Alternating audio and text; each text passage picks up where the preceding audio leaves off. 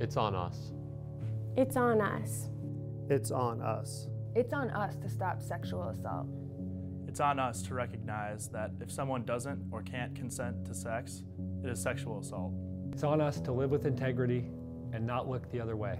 It's on us to look out for our teammates and fellow Blue Jays. It's on us to protect our friends. It's on us to treat women with respect. It's on us to treat everyone with respect. It's on us to take responsibility for our actions and our inaction. It's on us to be aware of what's going on around us. It's on us to stop being bystanders and to step in. It's on us to hold our friends accountable. It's on us to never blame the victim. It's on us to create an environment where women feel and are safe. It's on us to keep an eye on someone who is in a vulnerable situation. It's on us to take action. It's on us to lead by example and live our Jesuit values. It's on us to be role models and leaders on campus. It's on us to set a good example for our players.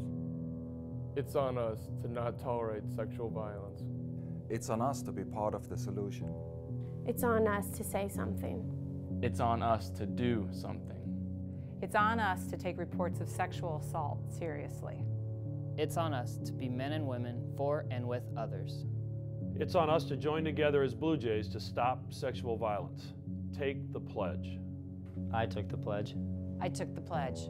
I took the pledge. I took the pledge. I took the pledge. I'm Bruce Rasmussen, and it's on us, all of us, to stop sexual assault. We took the pledge, and you can too, at itsonus.org.